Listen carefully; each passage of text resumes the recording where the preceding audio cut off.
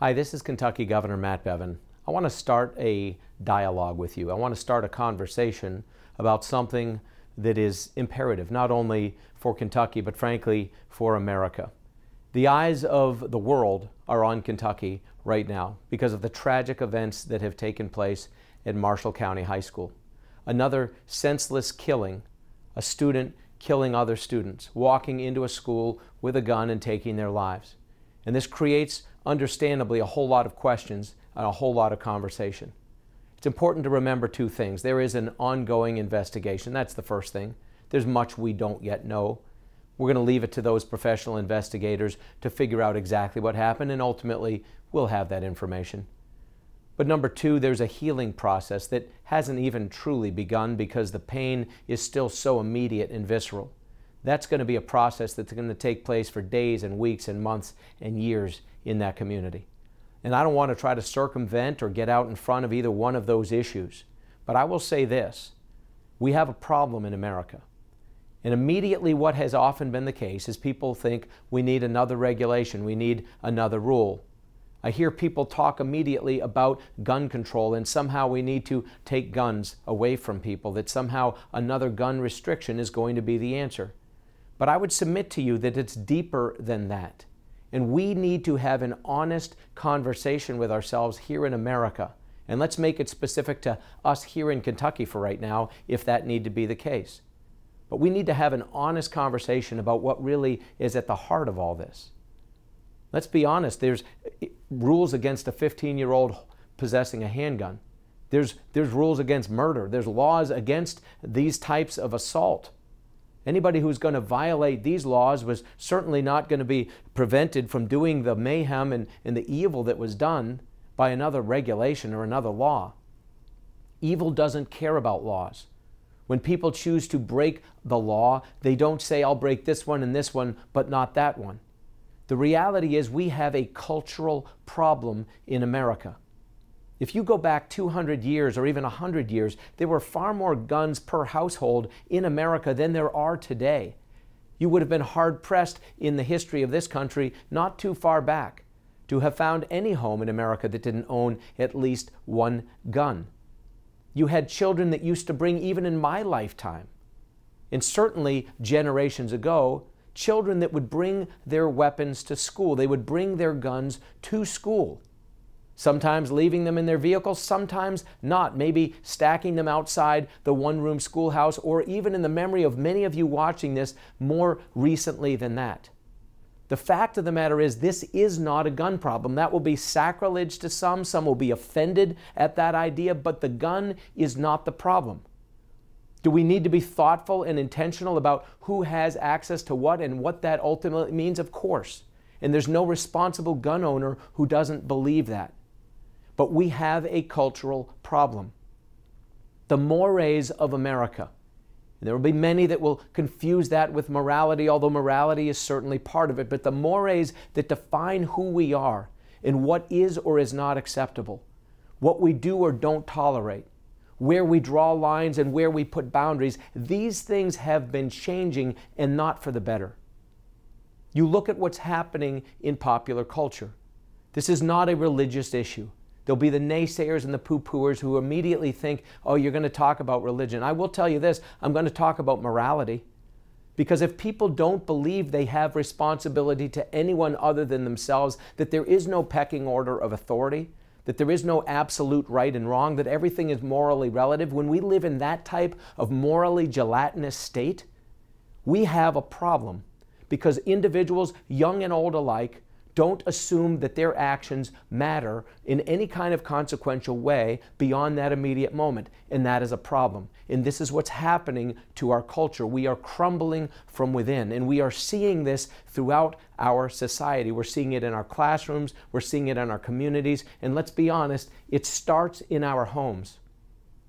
I am challenging everybody who has anything to do with what I'm about to say to take this to heart, and let's start a conversation. Social media has become cancerous as it relates to the spreading of the types of things that lead to this. It has been an amazing blessing on many fronts. The ability for people to communicate, my ability to have this conversation with you right now. These are some of the things that are a benefit of social media. But it has led to an increasingly sadistic and evil and sinister use in a way that has created problems that we don't know the answers to. I don't, and I'm guessing no single person does, but we've got to be honest about the fact that these undercurrents exist, that cyberbullying and things of this sort exist.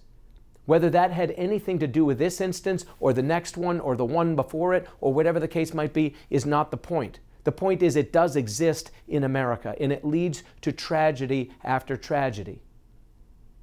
Look at our popular culture. Look at our movies. The violence, the disregard for the value of human life. We are becoming increasingly desensitized. Our young people are desensitized to it. We have a culture of death in America. We can pretend we don't. We can think that people can separate fact from fiction, from their lives, from that which they see. But if they are immersed in it at every turn, in television, in movies, in music, all of it. Listen to the lyrics of music today. It celebrates a culture of death. Not all of it, fair enough, but an amazing amount of it. And parents, I'm asking you to wake up and be aware of what it is that your children are listening to. To you young people, be mindful of what you put in, because it becomes a part of your entire physiology, your entire mental makeup. It becomes a part of who you are. You are a creation of what you surround yourself by. Parents and others, I'm asking you to look at what kind of movies you go to see. For those of you that produce movies, I'm asking you, think about what you're feeding in. I know that we live in a day and age where we need to shock people more than the last time or they won't pay attention. In sensationalism, in the shock value, maybe gets people to pay attention to something, puts eyes on something, and you can make a buck, but at what price? It's robbing us of the very fabric of our nation, and it's killing our young people. Watch the television shows. We glorify murder. We glorify killing. It has become increasingly explicit, and we are desensitizing young people to the actual tragic reality and permanency of death. It's important for us to recognize this. Look at the video games that are played. Yes, they may be marked for mature audiences, but I'm telling you, those of you who make $1 producing these movies, and those of you who buy them and bring them into your homes, you know full well that many young people and old people are playing these games and becoming desensitized. When you get extra points and are encouraged to brutally kill people, and when the blood and the mayhem and the carnage is increasingly real, it desensitizes people. And it's a shock to us now that suddenly we are seeing a prevalence of and an increasing amount of this happening, not in a video game, not on a television show, not in a movie, not in lyrics of a song, but in real life as young people act out that which they are surrounded by, that which they're immersed in. This is a cultural problem in America.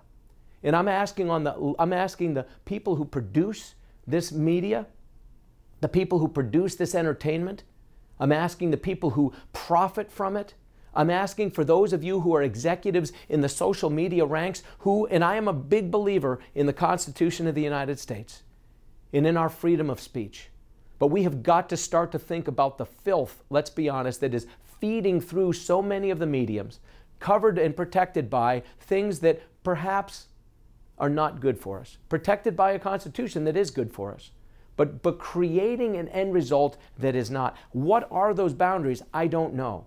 Should there be any? Should there be some content that is not given to us and to children without any kind of a filter or screen? These are conversations we need to have. It is a cultural problem. To the parents, I encourage you to be increasingly diligent. To young people again, and to teachers and to coaches and to others of influence in their lives, be mindful of what is listened to. To those of you that play music over the intercom during the halftime of various sporting events, be mindful of what those lyrics are at every turn. Our culture is crumbling from within, and the cost of it is high. The societal and emotional and psychological and moral cost is becoming more than our nation can bear. I have spent time with mothers and fathers who have lost children in tragic instances. And there is no ability, there are no words to describe the grief of a parent, the grief of a sibling, the grief of a friend, the grief of a classmate, of a teacher, of a community who have lost someone that is an immediate part of their family or their community. Something has to be done. Let's start a dialogue. How exactly it forms, I don't know. But I'm calling on other governors. I'm calling on the President of the United States. I'm calling on our U.S. Congress. I'm calling on anyone who's in a position of influence, every superintendent, every CEO of every media company that produces a video game that is violent in its nature, the movie producers who make the movies, the record producers who produce the music that we listen to, all of you. We've got to step up. We're the adults. Let's act like it. Let's step forward. Let's start a conversation, and let's figure out how to try to repair this fabric of America that's getting shredded beyond recognition. Thank you.